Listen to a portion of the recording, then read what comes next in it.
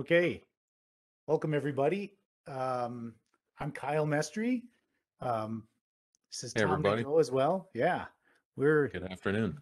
we're here to talk to you about eBPF and XDP and how it will revolutionize the telco 5G space. And so this is our thesis that we have, and we're not going to read through this. We'll let you read through this at your leisure here as well. But ultimately, we're going to try to answer this question at the bottom throughout this presentation. And Yeah, Tom, is I this think do we're this? pretty relevant for this, right? Wouldn't you say, in terms of us being able to answer this? Yeah, we've both been, sort of up to our eyeballs in and around this area for a while. I worked on the first nationwide open source 5G deployment over the last like year and a half.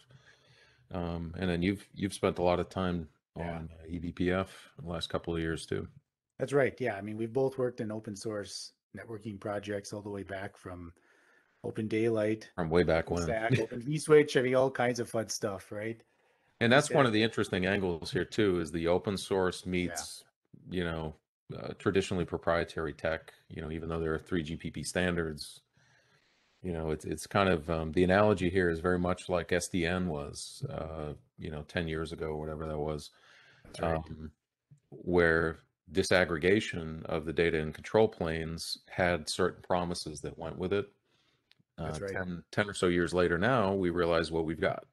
And so we're trying to overlay that model onto what's going on in 5G.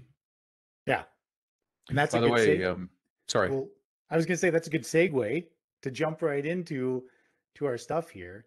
And Yeah. so as you're going to explain this slide to us, but I, when I look at this as someone, I think, well, can you explain how this 4G is different than 5G?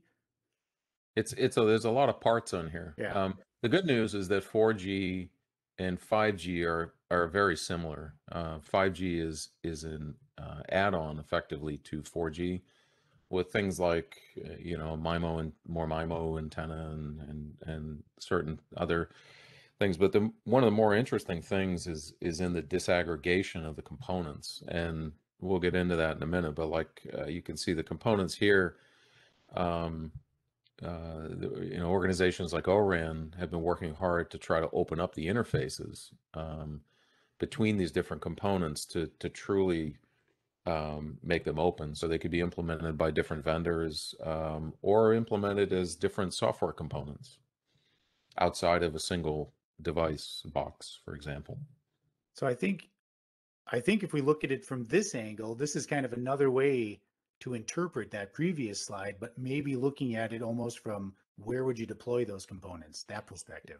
Yeah, and I think this is also, this is showing some of the different options, and a lot of you have Okay. probably heard about how a lot of these functions are moving to the cloud. Even 5G, we've seen the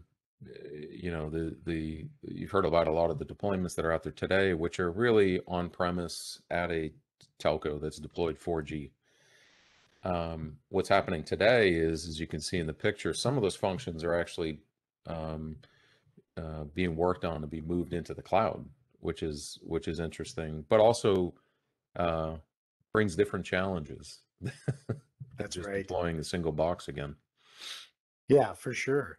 Yeah. For sure. And I think if we start to think about it in terms of, how we got to those previous pictures where you mentioned the word disaggregated a lot, hmm right?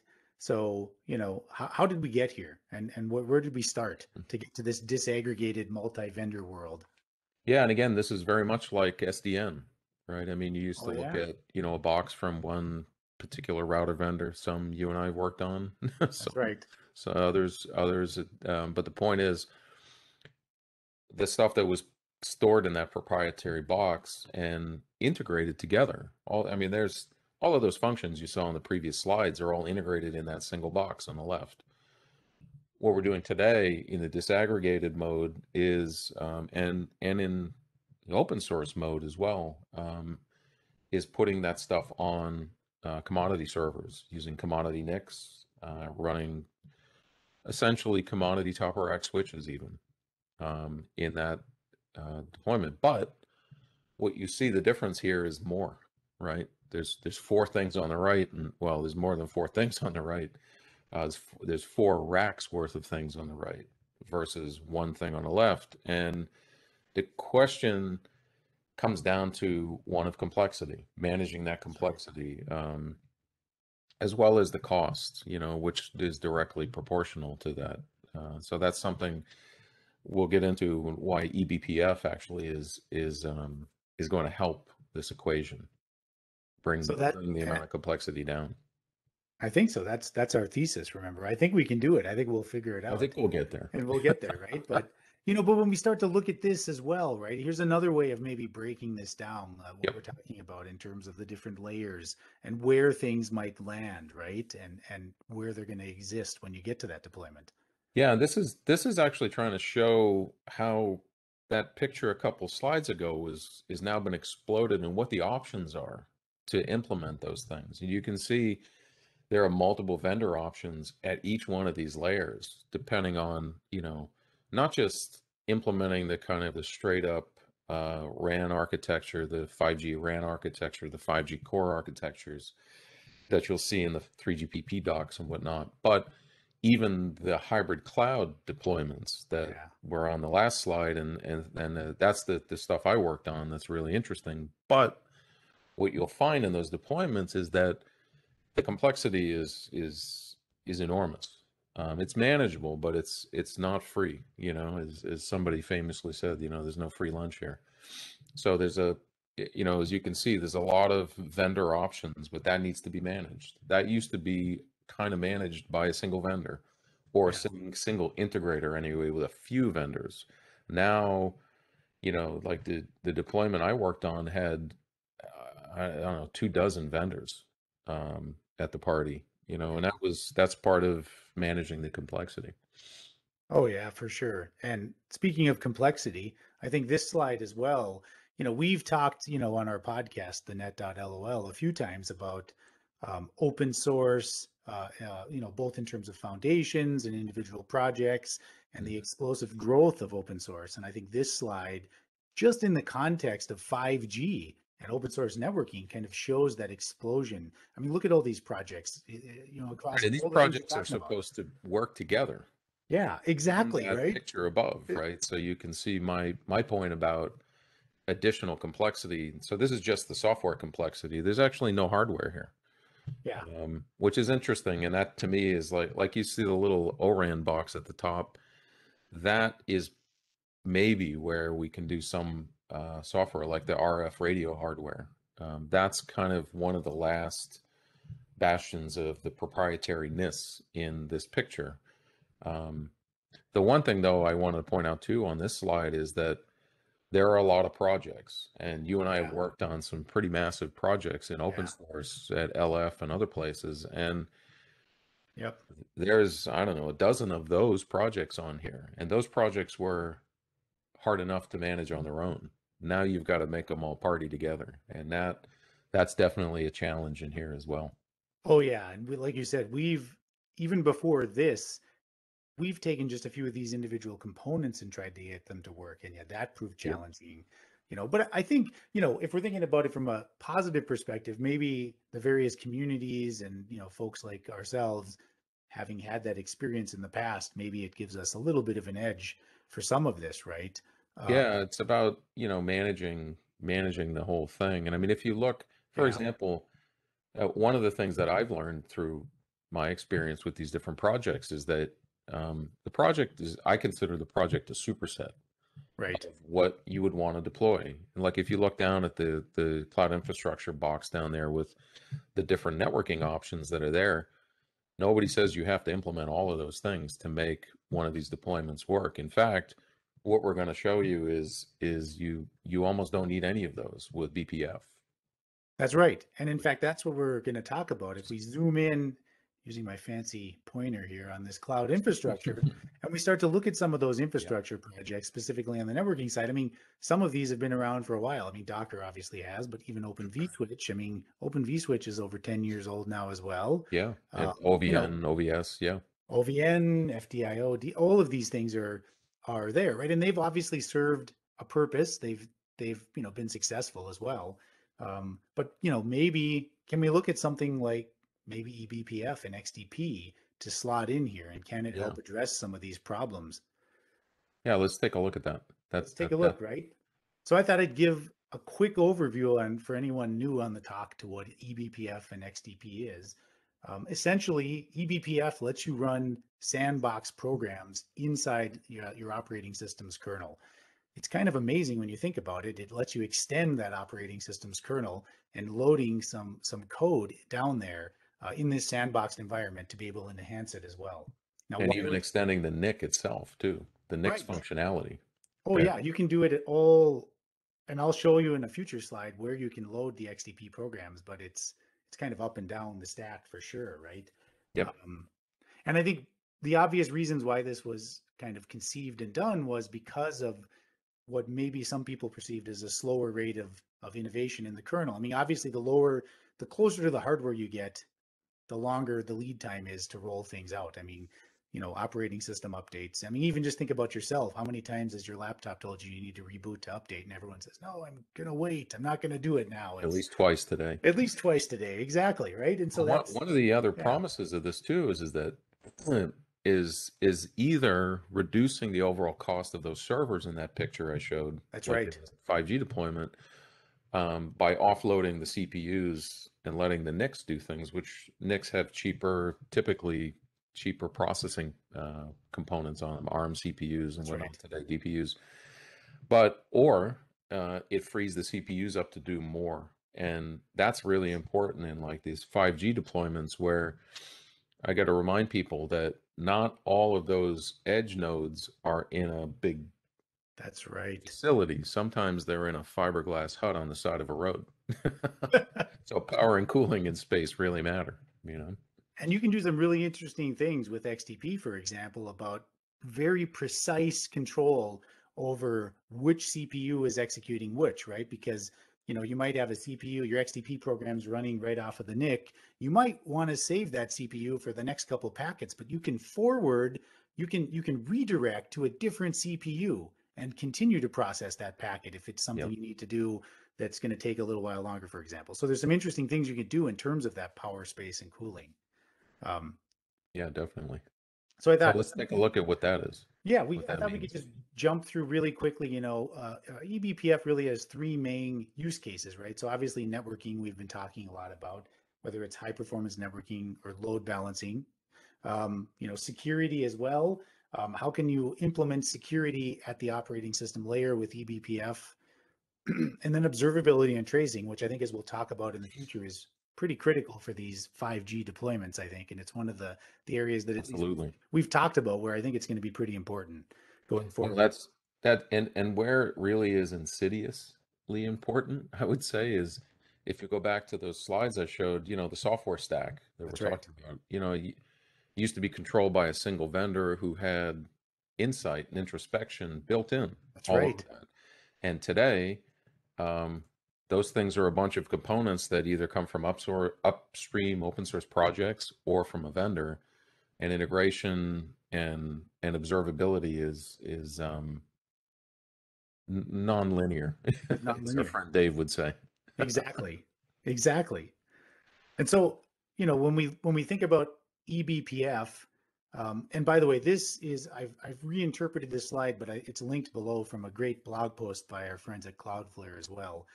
Who as recently as 2019 have already made the claim that eBPF is going to eat the world, and since then they're a great resource for eBPF. So I encourage everyone to go to their blog, and they've got some great stuff on there.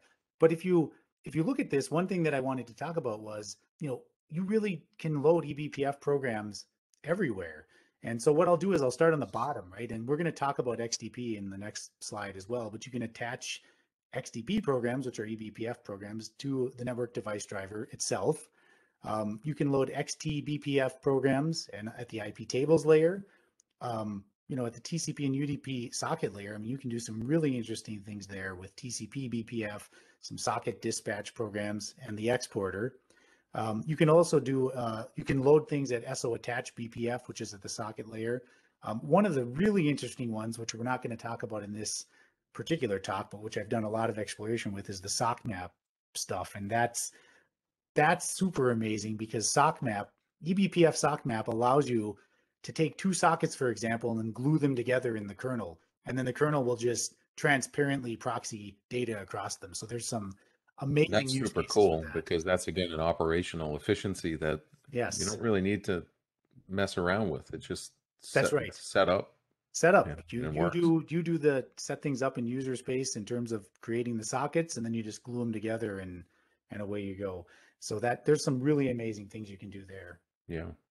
And when we talk about XDP, though, in particular, XDP stands for Express Data Path, right? And it's really a way to do high performance, to build a high performance and programmable data path inside of Linux, right? It doesn't require any special hardware. It does require some driver modifications, but the majority of the drivers that you're going to see will have those At modifications this point, they've been at this point. modified. Exactly. It doesn't require kernel bypass either. In fact, it's almost the antithesis of that, right? Because what you can do with XDP is you can process that packet right off the NIC and make a decision, modify the packet, redirect it, and even after modifying it, you can just let it pass up into the Linux stack. So you can still take advantage of all the other things the Linux stack is doing, like, for Yeah. example, the TCP IP stack or things like this. So it really plays in concert with Linux rather than being opposed to the Linux kernel. It's Are trying to step aside from it, like the other approaches were, avoid the kernel. This is work with the kernel. That's right. Exactly. Work with the kernel, take advantage of what the kernel can do, but allow you to build and extend on top of it. So now if we take a look at maybe what the current state of eBPF XDP programs and telco networking are, I thought it'd be interesting to look at some use cases, right? So here's an obvious use case you can do with eBPF and XDP programs, which is DDoS mitigation. And again, if you look at Cloudflare's blog, they actually talk a lot about how they use XDP for DDoS mitigation. And Tom, as a 5G expert, I think you can probably attest to that this is an important thing as well in the Well, telco that's space. where, a lot of the sort of broadband access has been replaced, Yeah, mobile access. And right. this is a thing that is done in And those networks. And here's the other thing is that the mobile backhaul in my example of the fiberglass hut on the side of the road, the mobile backhaul is not always a high speed fiber network. Sometimes it's a iffy microwave connection, it, and you could exactly. really flog the network in And I those think, cases. That to your careful. point about power and cooling as well, the earlier Yeah. you can drop that packet without using as much CPU time in terms of this type of Hmm. DDoS mitigation, the better, right? And so I think it fits in Or with other that as resources well. too. Yeah. Yeah, for sure. Load balancing also important because if I'm not mistaken, Kubernetes has entered Kubernetes into the is 5G world, and Well, Kubernetes is intrinsically, requires a load balancer, that's right. you know, and so it's an intrinsic part of containerized RAN deployments. Obviously not with OpenStack based deployments with VMs, but still, even those deployments that I've seen have load balancers for the obvious reasons. Oh yeah, You know, for sure. And you can do some really interesting load balancing. Well, in fact, towards the end of the presentation, we'll go into detail about one of our favorites that everyone should know about using XDP. High performance forwarding as well. I mean, clearly that's important. You can do that with XDP and with eBPF programs as well, and that's going to help your 5G deployment too. Um, flow sampling and monitoring. I think this is pretty critical. I mean, you've got this 5G deployment, and like you said earlier, maybe previously you had a single vendor that was giving you some of that, but now with this disaggregation, you yeah. need to build some of this.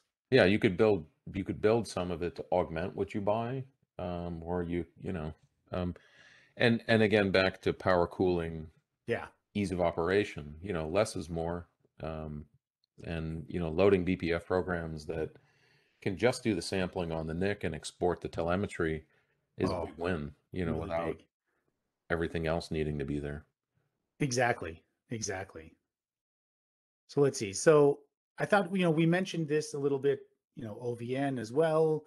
So let's take a look and compare, what an OVN architecture looks like versus what you might do with an eBPF.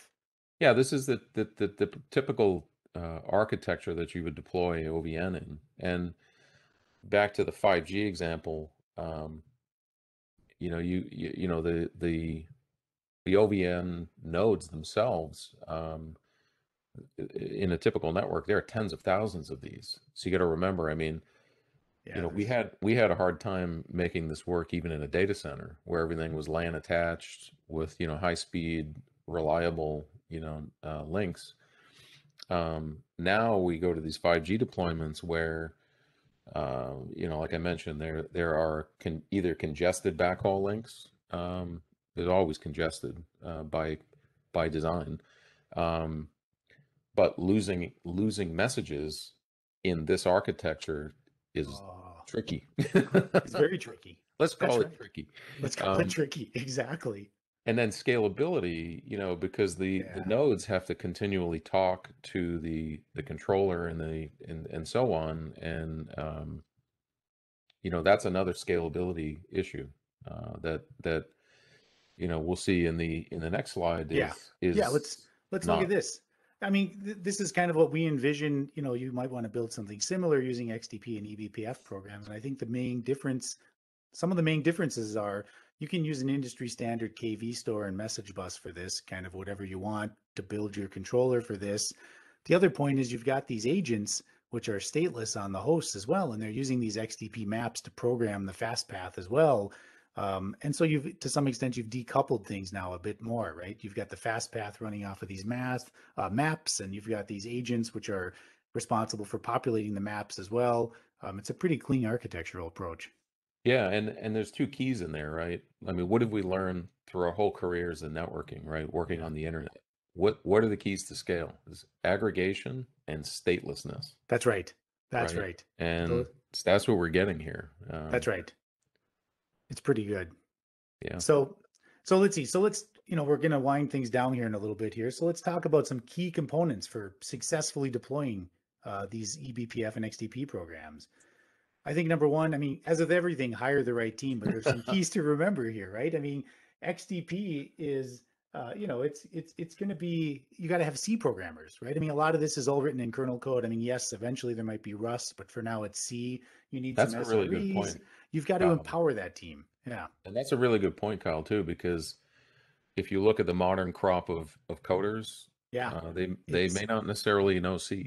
it's challenging, right? For sure. So Mm. I think that's one step, right? I mean, you got to ensure you have monitoring and observability for the whole solution. Pretty critical on anything, but even more so for this, because the other thing to remember, your packets with XDP, you're not going to be able to look at them with things like, TCP dump and things like that, because they're not going to go through the Linux And not go networking to the stack. kernel. So build Yeah. that up front. Understand how upgrades will work of your programs, what happens when you detach XDP programs and attach new So ones. this is actually gets back to the complexity point I showed at the beginning. Um, Oh yeah, upgrades are very challenging very. in a disaggregated model where you have components from 12 different vendors that all need to work in harmony together and That's and right. also follow. That was the other picture with the different open source projects. There's also that, um, harmonization of scheduling, That's so right. that when releases come out, they're all synchronized so that Yeah. we can do upgrades in a uniform way and so on. That used to be handled by a single vendor. And now it's not, right? Now it's And it not. and it leads into this, right? State is your enemy as well. The more you can keep things stateless, the easier all of that's going to be, and I think there's ways to do that, and we'll show an example here Yep. of another program, right? So charting the future of this, what does the future look as we kind of wrap things up here a little bit, right? So how do we see this going, right? Well, I think we see this as eBPF and XCP allowing further disaggregation of things, right? Decoupling more network functions into eBPF and XDP programs, right? And disaggregating those network functions even more, running them closer to the hardware, right? Scaling things, thinking differently in terms of how things work, right? And we kind of wanted to leave you with this, right? Here's a great example. So anyone who's looked at Facebook Catron as well, this is a great example of what we're talking about. So Facebook designed this load balancer using XDP and eBPF, and as you can see, and again, this is taken from one of their blog posts. The link is on the bottom of the slide here. It's really great because what they've been able to do is they have a control plane inside user space, an XDP program that works in concert with the local kernel as well. And because it works in in concert with the local networking stack, you can run the application on the same node as the backend, which is pretty slick as well. You can do direct server return, again, taking advantage of the Linux networking stack. It's a pretty neat way to do it. But you know what's cool here too is that this is, harkens back to the control and data plane separation from SDN. You don't have to run them separately. Everybody thinks about running these things separately on a NIC. The beauty of this is that you can actually start running all this on the CPU and migrate it out as you need to or want to. That's right. If you've got a small site deployment or whatever that That's right. only can run on a on a very small machine that doesn't have NICs that are capable of this or not, you can still run this on the CPU and it works. It works. Exactly. And so, we'll wrap up with this again. This was our thesis. And I think that we've answered this. I think that XDP and eBPF can be a part of the future of 5G networks. And I think it can help to simplify things. Yeah, I think we've shown, you can clearly see a reduction in the complexity, a reduction in the scale concerns, a reduction, from state, a lack of state, and also operational flexibility. Like I was just saying, you have a choice as an operator to where to run this, how to run it, and you can evolve into it. It's not a, let's flip over the whole network into, using this or that, and that is actually, gets into some of the other options that are out there today. They require you to change from NVGRE to VXLAN, things like that. I mean, this just works, which is nice. It's definitely great. And so, with that, we'd just like to say thank you, and definitely feel free to reach out to myself and Tom on Twitter if you want to continue the discussion. Yeah, thank you for listening, and just want to invite everybody to listen to our podcast each week on the net.lol too. And I think we have time for questions after the talk. That's right. So stay tuned for those and come with your questions. Thanks for listening.